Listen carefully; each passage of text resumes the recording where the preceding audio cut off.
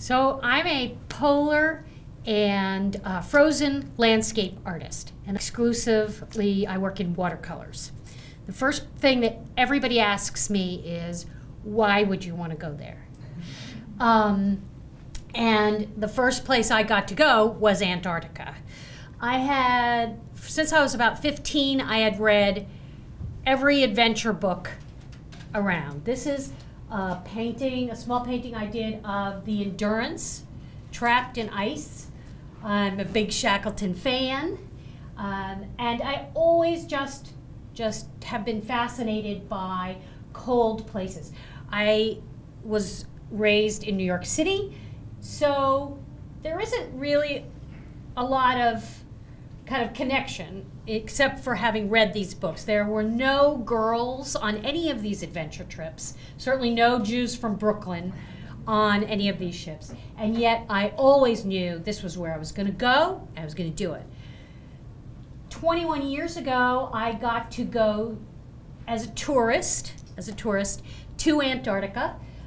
It was a 2-week trip. People generally ask, how'd you get there?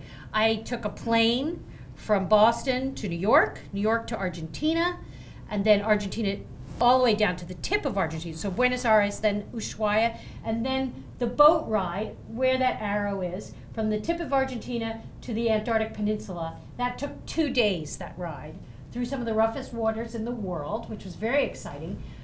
The ice sealing is something that is referred to when you talk about women on Antarctica. I had a girl ask me once in a class, were you the first woman in Antarctica? I was like, no.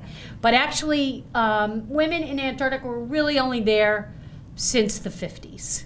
And it's still a small percentage. What I wanted to see was the blue, the ice. This was the most exciting thing for me. And does anyone know how that blue happens? Scientists here? It's the density of the ice. All other light waves are trapped, and the only light wave that can come out is the small blue, the really deep blue. It's really exciting to see when you see that. I started painting about 2 years later, although I knew I always wanted to paint it.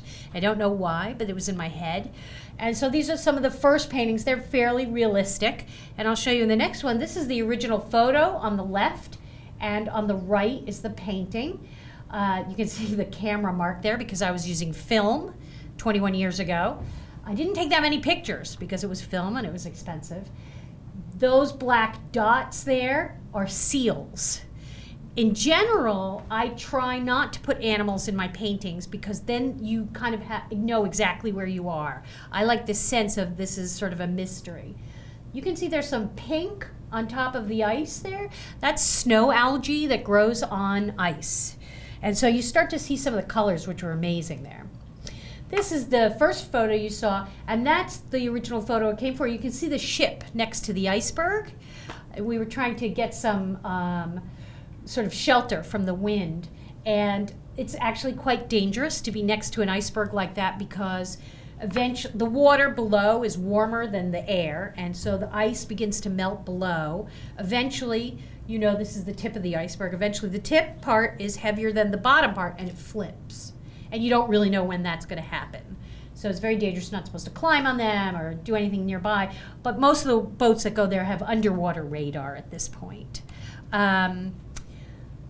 I decided to start painting. Why would I think that I could even do this? I have no experience as a painter. I started painting essentially 17 years ago, so that's 4 years after I was in Antarctica. I had some friends, we were called the Bad Girls, who just really were super supportive. They had bought me watercolors to take with me. And my kid who would do anything that I told him to do.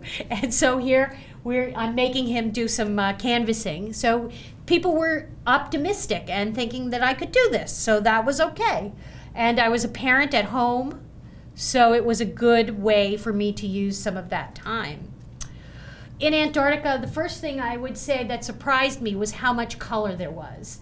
And this is the color of kelp. These are paintings that I made from kelp that was on the shore. And there were also bones from abandoned whaling stations, We think these were most likely blue whale bones because that's the gold standard of whaling, because you get so much bang for your harpoon buck. And there were just bones littered all over the shore. It's now the International Whaling Agreement was from 1965, so these bones were at least 50 years old when I was there, or 40 years old when I was there, but they're now older.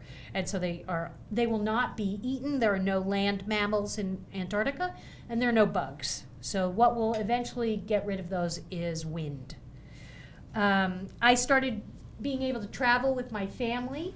I had more subjects and more confidence. The one on the left is Iceland, and the one on the right is Alaska, the Mendenhall Glacier, for those of you who've been to Alaska. As a painter, I started to really think about my own style, and so I began to do more and more abstract pieces. And this is one of the things about not having animals in my photos, in my paintings, because again, you put a penguin in a painting, you know where it is, even if the rest of it is fairly abstract. But these are all based on real photos of what the real world that we live in looks like. The one on the left is from an aerial photo of tundra melting in Alaska, and this is pack ice in Antarctica. So you can see it's getting more and more abstract. 5.5 years ago, 6 years ago, I decided I would apply for an artist residency. A lot of my artist friends were really supportive and said, oh, you should try one of those. And I did apply for one and didn't get it, but I got a letter with it that said, you should apply for others. The reason you didn't get it is because of your financial range didn't fit what this residency was. So I started looking, and there was this residency at the top of the world. And I thought, oh, you know, that looks interesting. And I did not tell anyone that I applied for it, because I was like, I'm not going to get it. And then I get an email saying, we're sorry to tell you. So I was like, okay, didn't get it. But I thought, well, I should read it in case they give me some advice. And they said, we're sorry to tell you didn't get this year, but you're going next year. So I was like, okay, I guess I got to tell my husband. You know, I really hadn't told anyone. So I was like, oh my God. So this is with the Arctic Circle, and this is, we were sailing on a tall ship around the island of Svalbard. Anybody here read The Golden Compass? That's the island of polar bears, where Yorick Burnison lives. We didn't see any armored polar bears. But this is 500 miles from the North Pole. Just to give you a sense of how far north, it is almost too far north to see the Northern Lights. The Northern Lights are more available closer to the Arctic Circle. To go on a trip like this, where I was gone for a month. It was 2 weeks on the boat, but I was essentially gone for a month. As a mom with, at that time, a 12-year-old kid, I had to really spend a lot of time figuring out, what am I going to do? How am I going to do it? And so the first thing I had to do was a Kickstarter. I had to raise money. So if you think 6 years ago, Kickstarter was still not as all over the place. And I had to explain Kickstarter is like a WGBH fundraiser, only you'd be sending me somewhere. So there were still people who didn't really know about it, and I was very successful in my Kickstarter, which was great. Shopping, I had to do some shopping for this trip. Most people ask what I need to buy. As a New Englander, I didn't really need to buy that much. The weather was pretty much the same as winter here. But the organization of an absence is the big part. And this is, as an artist, this isn't really something that you would think, oh, you know, you have to do all these things.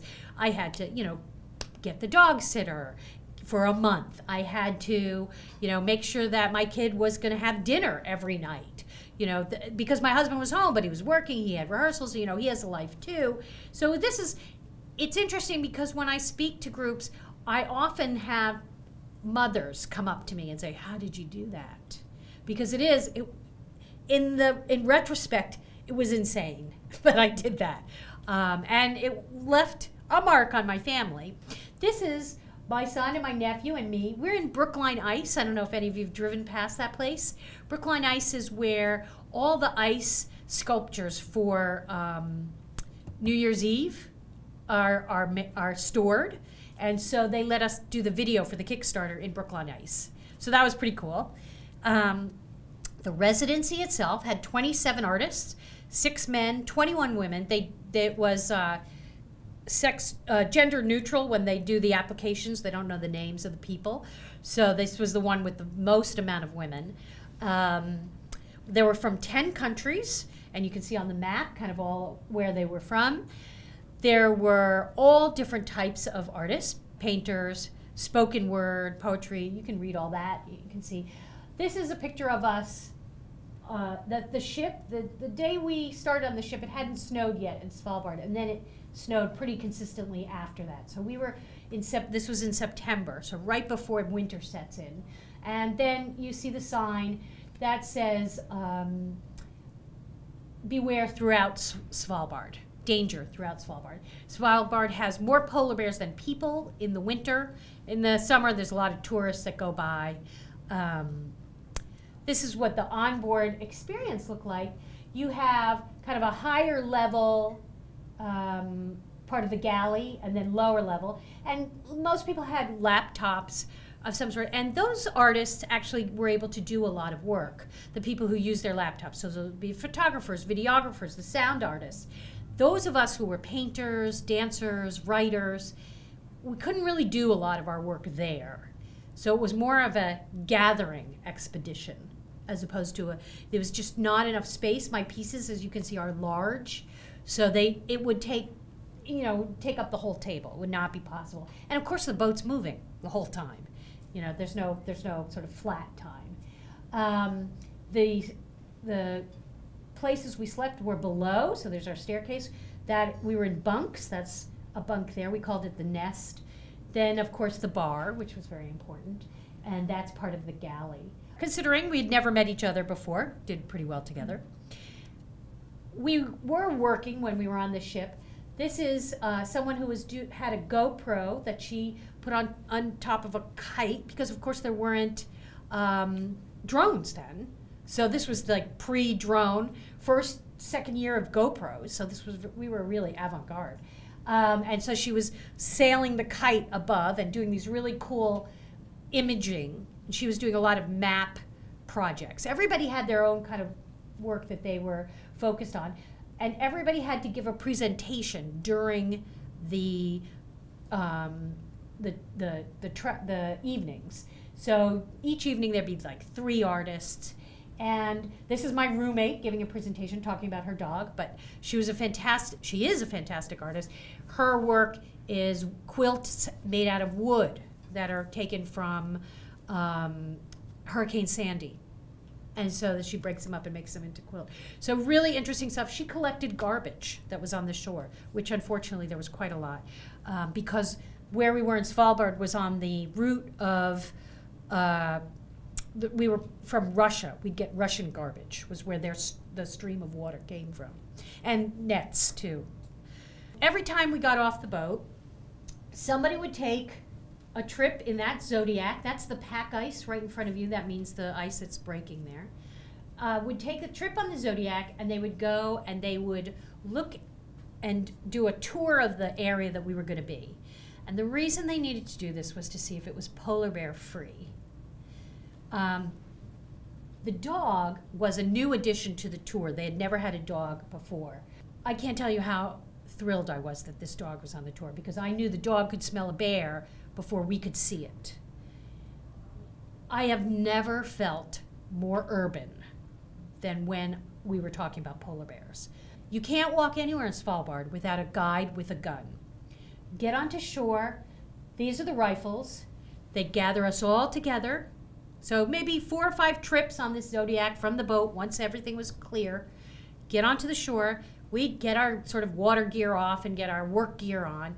And they'd say, okay, everybody stand around. We're loading the guns. The bullets are this big. And they said, you don't get 2 shots with a polar bear. No polar bears were hurt. That's always a big fear, but they are absolutely terrifying, because, one shot, you have to get that shot right with a polar bear. So the dog, I stuck to the dog like glue.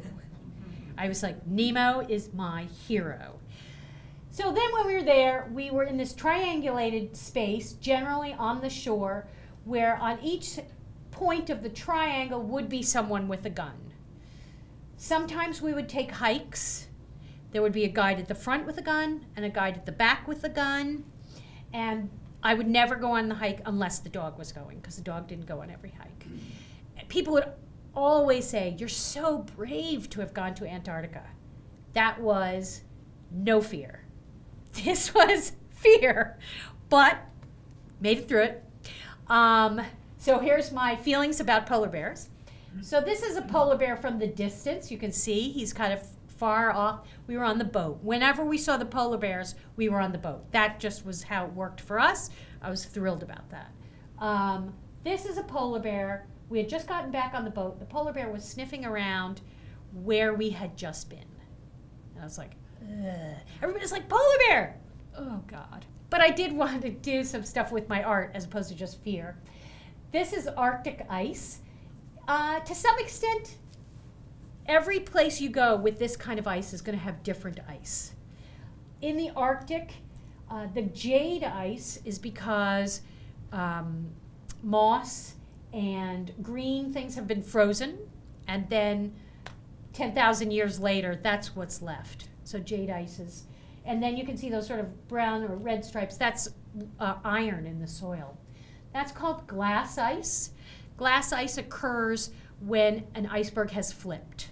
So this is a very recent flipped iceberg, because you get that, you know, when you have an ice cube in your water, the part that's underwater is clear. The part that's on top is somewhat oxidized and has that kind of white burnished bit. And that's what happens when an iceberg flips, is you get the clear part up and you can see it's starting to turn white at the top.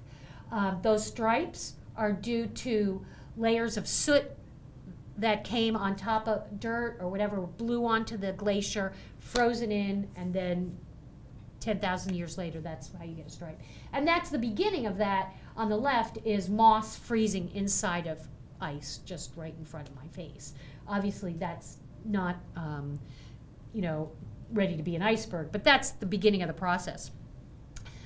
The next two pictures are interesting because they're both taken with color film. This is within a day or two. The left, you can see at the very edge, you can see the blue a little bit. There's a color, it's a color picture of the crazy formations in the rock and the glacier areas in Svalbard. Svalbard is a newer Earth formation compared to Antarctica. And so Antarctica has much, much, much more in terms of heavy glaciers because they're so big. They've been there for a long time. In a way, it's more like Iceland up near Svalbard, which is Iceland being a volcanic island. This is just a sunset. You know, you look for 1 minute, it's there, and the next minute it's gone. As we were in September, we were heading towards October. The beginning of November, maybe 10th of November, there's no more light. So the days are getting much, much, much shorter. You have a sunrise, 5 hours later, sunset. You never have high noon. It just is like up, down. And it's always this really weak light. You know, it's never really super sunny. And when you do see the sun, you're just like, oh, there it is. There was life in the Arctic, unlike in Antarctica. You did see penguins and you see birds, but the Arctic has a lot of mammals, as we know from polar bears, and there's whales and there's things. These are reindeer. We were actually on a hike there with Nemo, and the reindeer didn't come anywhere near us. We had some Canadians on the trip, and the Canadians said, if you hold your hands up like this, the reindeer have terrible eyesight, and they will come to see if you are reindeer. And I was like, this is so stupid.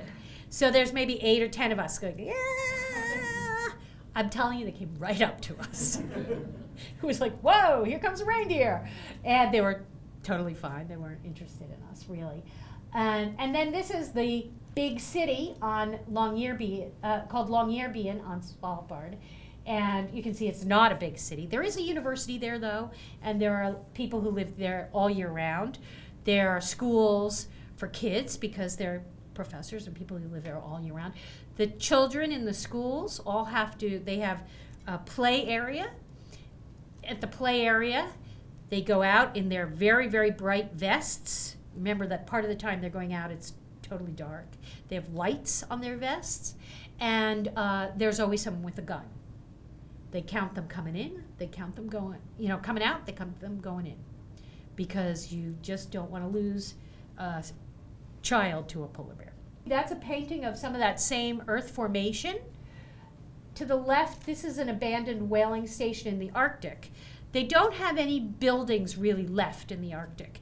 And that's because, for the most part, they're still whaling in the Arctic. And they whale on factory ships. So anything that would have been there, they would have moved off into something that they could use. But this is moss that's growing in the area that was a whaling station. And the moss, we weren't allowed to get close to it. You could not touch it. It was about 50 years old, this moss. And it grows on the oil of the spilt from the whales. So it's this crazy, grows tiny, tiny amounts. So there must just be tons of it in the soil because it grows just based on that. There's the painting of the moss and the ice. Another one of the formation, and then some of the glaciers. So then the question is, what did I learn from it? What am I doing now? This is obviously a picture of me. One of the things about being an artist is you could get a degree, but it doesn't really mean you're an artist. You kind of just have to say you're an artist to be an artist. And that's it. And then people believe you. And so one of the things on the trip, I was feeling very self-conscious. I felt like, well, I haven't been doing it this long, and there are people here who work in museums, who teach college, who are retired artists. I mean, there were some famous artists on the trip, and I thought, I should just kind of keep my mouth shut. And they were really encouraging. And one of the things they talked about is permission. Permission to say, I'm going to try this. I'm going to do something different, and it doesn't matter because I'm an artist and I can try and do that. And it's just sort of owning that word, which is the own your artist self. Practice. This is something that pretty much everybody knows, that you do a little bit all the time and it adds up. You have to just keep at it. And a lot of artists go and they just work, and maybe they're not doing something that's focused on what their show might be or what they're teaching or whatever, but it's just always sort of fueling that artist head, and you just have to keep working.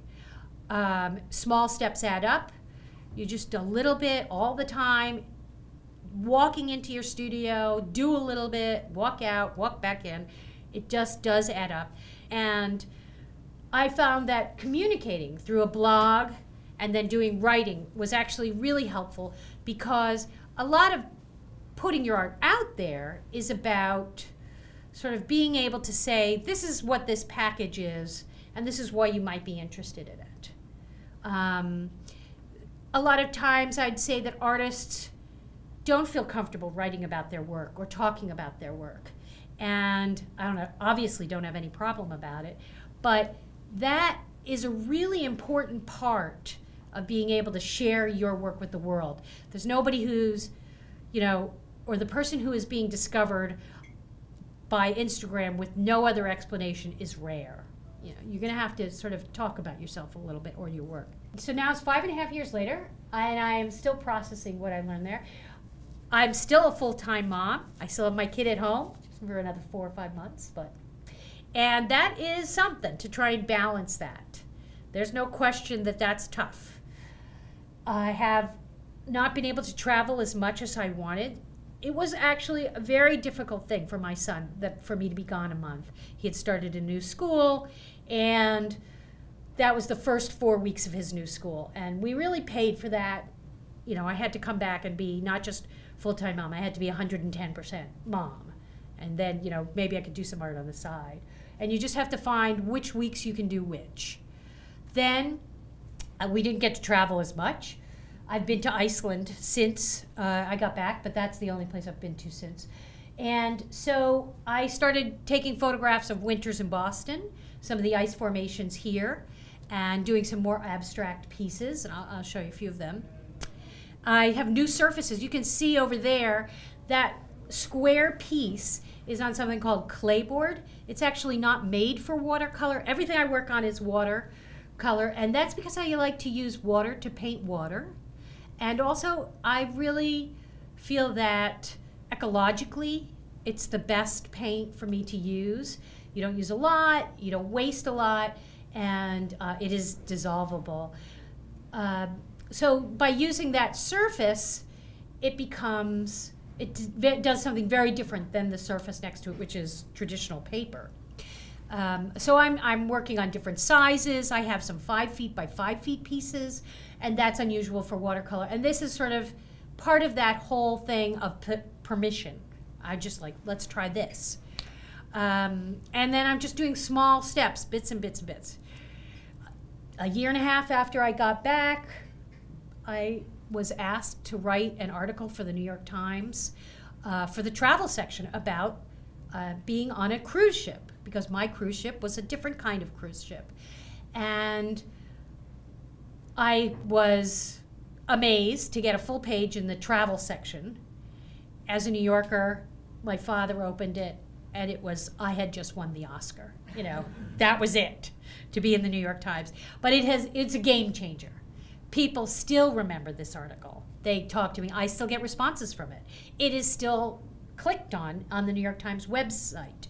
It's just astonishing. And so I have a copy of it there because I milk it for all it's worth. But this is my son looking at me thinking, you are not famous. But the day, literally the day that came out on paper, because it was out online on a Friday, the Sunday morning it was out, someone emailed me and bought one of the paintings that was in the article. And here's a funny thing about being an artist. The first thing they said is, will you give me a discount?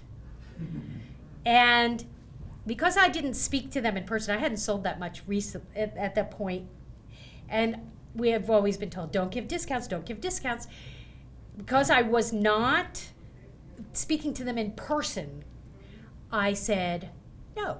And I was like, oh, I just blew it. Sent the email. I mean, right back. Okay. I was like, oh. And it's funny because all of a sudden I was in a different level. Like, I just didn't realize that. But being in the New York Times, it was like, you get to call the shots a bit more. So that was very exciting for me. So now here's some photos. That's top left is a photo of Spy Pond in Arlington this year. In December, actually it was last year, in December when it was so cold and the bubbles had frozen in the pond. The photo on the bottom right is a photo I took while walking the dog. That's in Stony Brook Reservation, just an ice formation on the ground.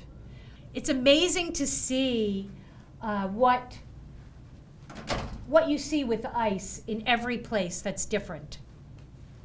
So that's near, this is far. That's Iceland on the top. Here you have these black stripes in the ice. Again, the ice is different in Iceland, and that's because of the volcanoes.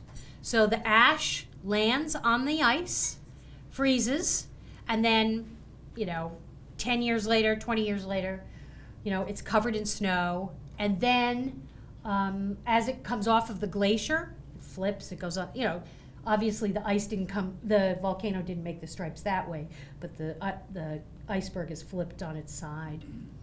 And then this is just amazing to be living in this time where we can see ice on Mars.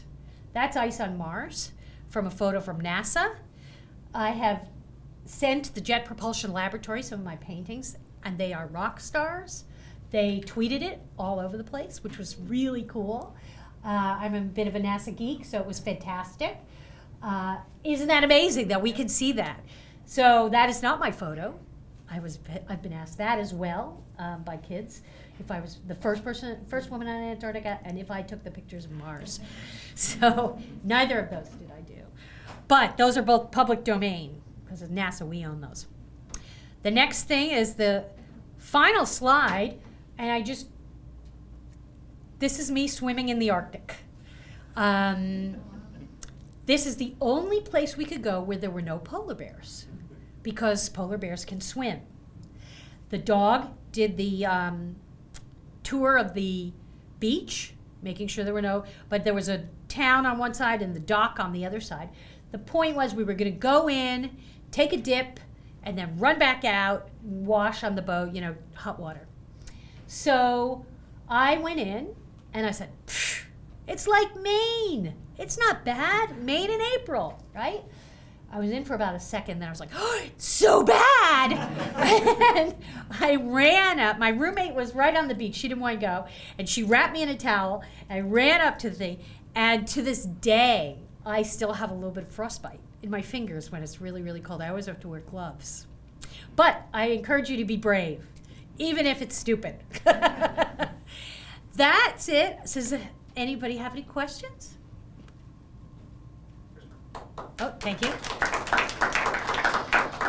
Any questions about anything? Have you found that your perception of color in your day-to-day life has changed since your trips to the Arctic and Antarctic? Yes, definitely, because I look at color more. I would say because I brought film to the Antarctic, I brought a roll of black and white. I was going to be all Ansel Adams. You know, fantastic. It was the worst role I took because there are so many colors there. And it really opened my eyes to seeing things. And so now I see a lot, especially in the winter here, because I don't particularly enjoy the summers here. Winter is my season. And people often see the winter as kind of boring and white and dead, and there's just so much color in the snow and on the ground and in the leaves and, you know, the evergreens, obviously. So I do see more. I would say it's not so much about the trip, although that opened my eyes to some extent. It's that I look at color more as I paint more. If you think about it that way, I'd say that may have had more of an effect on it. It is, I mean, I do love color. And I'm glad that there's color in all the places I love. Anybody else? What happens if you touch the scary whale blubber moss? Yeah, traveling to these places, you have to be respectful. This is not, there's nobody who's going to say, well, I mean, people who were the tour guides would have said something. They said, you can't go over there. But you go onto a trip like this with the understanding that you respect that this is part of our planet that we want to preserve. If everybody took a piece of that moss, it would be gone. And the same is true with those whale bones. I was interviewed by a woman who said, did you take one home? And I was like, first of all, do you understand the size of a blue whale? But it's illegal. You cannot bring that. I'm not 100% sure of the actual laws in terms of bringing mammals, pieces of mammal stuff into the States, but there's definitely restrictions. And I think, you know, anytime you go to a place that's a nature preserve, that's what these are. You know, you have to act respectful. We did have one artist who painted some of the rocks, and he was really yelled at by the tour guides. And they like, you have to clean that. And it's already disturbed then. So, you know, it isn't a silly question. It's more about, you know, we're not just there to put our stamp on it. Yeah. Anyone else? Thank you for the talk, Phil. So you mentioned the garbage. Where is this garbage coming from? From the sea? The garbage that was collected was, you know, there's all sorts of currents. So wherever the current comes from is where the garbage will flow from. Because we were so far north in Svalbard, we were near the Russian coast. And I can pull up that map if you want to see that. But so there were fishing villages up there and mining camps up there and boats, cold water fishing. So there'd be nets. There was, I mean, we found a sneaker, you know, and things take a long time to degrade there, even longer than when it's hot. Because in hot, you do have the bugs, you do have more animals that would decompose what you could decompose. I think the worst part of it is the nets, because those are the things that whales and other mammals that need to breathe in the water, and fish in general, they get caught, and that's sad and horrible. But it was coming from Russia, from that kind of thing. Some days we didn't see any, but if you think about even the coast here, we get currents from, the north, and they come down, so we get garbage from there. Yeah. Thank you. Oh yeah, no problem. Anybody else? So I'm always trying to find new places. So what are the places? You also said you like the cold a lot. So you must have a list of places or ideas and all that, like some non-standard places, like Northern Quebec is on my list and stuff like that. Do you have stuff like that on your list? Well, the place I'd really like to go right now is Greenland. Greenland is just beginning to get on tourists' radars. Part of it is because of the melting, and people want to see it.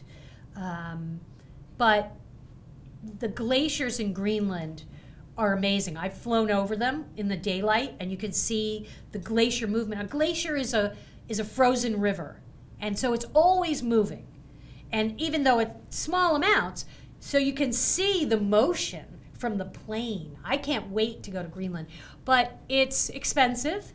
All of these island places, Iceland is expensive. Places where they don't grow a lot of their own food. Alaska can be expensive. But Greenland would be my first place.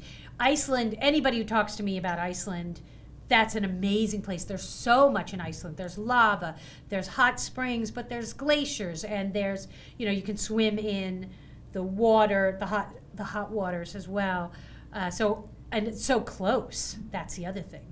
Iceland is a very tourist-friendly place. They all speak English. After Greenland, I'd love to go back to Antarctica, but it's a really long trip, That's the thing, and expensive also. I've talked to people about trying to be an artist in residence on a tour boat, something like that, to kind of, mitigate the cost. And again, I don't mind talking to people, so I'm fine with that. But that would be top of the line there. Yeah. Anyone else? I was just curious if you had any big traveling plans. I guess you just talked about it, but if you had any big traveling plans for it sounded like your kid was going to move out of the house. Yes, once he's gone. That's when I've started applying for grants to go to places like Greenland and Iceland. There are a lot of artist residencies on Iceland, but they're mostly inland. And I really want to be on the shore. Yeah, again, I'll start applying. I could never go back to Antarctica. I went before he was born, and that is during the school year. So unless you're in Australia or something where the school year's different, it would be impossible. And like I said, it really took a hit on the family. I would say we, just pulling him back from what was a really tough time. I mean, to be honest, it sucks to be 12, right? In a new school. And then it's not helpful if your parents are kind of trying to figure out what's going on for a month during that time. So yes, once he's gone, see ya. But, people often ask me what people wore or ate on the ship. Does anybody want to know that? Yeah, that's like I always get asked that. The ship had to have 2 weeks worth of food. There was no place to stop. And so they had these huge freezers, and the fresh fruit was like really, really, they had been refrigerated pears, refrigerated apples, stuff like that. But we had a lot of fish and a lot of stuff that you could freeze. In terms of clothing, it was all the same that what you would wear in February here. But the one thing on this ship is that because it was almost all women in this group, they did not buy enough toilet paper. So my roommate and I, we're both from the New York area, we were like, we're taking it. I don't care. We put on our best New York thug attitude, so to speak, and we would sneak in to the group bathroom and steal rolls before. And then we arrived at this one store, the northernmost store, and they bought a ton of toilet paper. But it was like the things that they can't prepare for, you're in trouble when you're on that. So you were going to have a question? Yeah. Unrelated question, though, if you wouldn't mind. You're on a tall ship. Did Yeah. you sail? We did. It is a barkentine. I don't know if that means anything to you. There were times when we were under full sail, but for much of the time it was combined.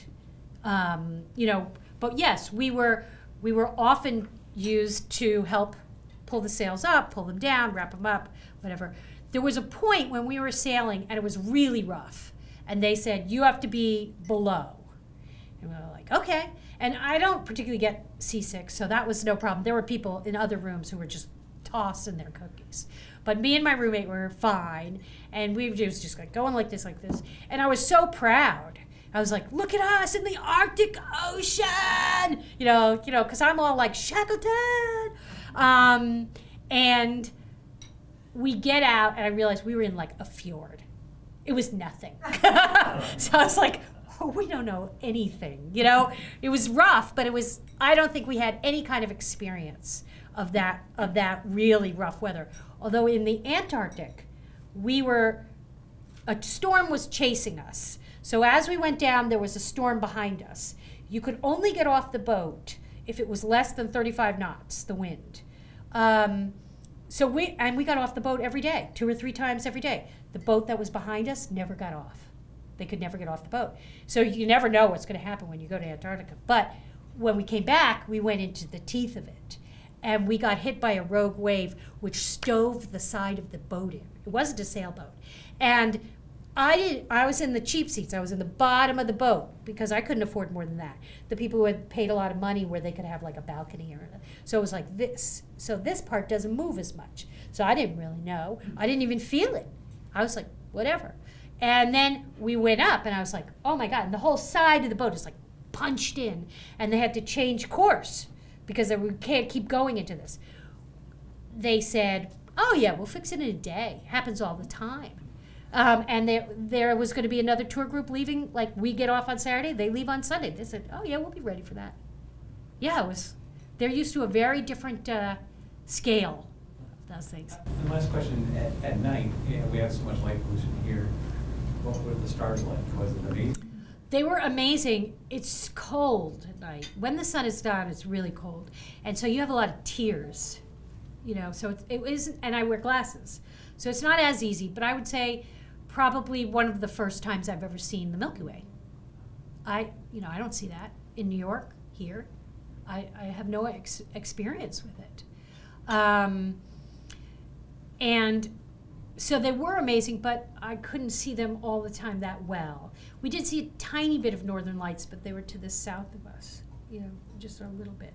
It's very hallucinogenic, and in that kind of thing where you're just seeing this tiny bit of green, and you're like, is that real? And you're tearing that amount of time too. So it's like, what's real? What am I imagining? Yeah. So that kind of cool, but also a little bit weird. Anybody else? Thank you so much for listening to me.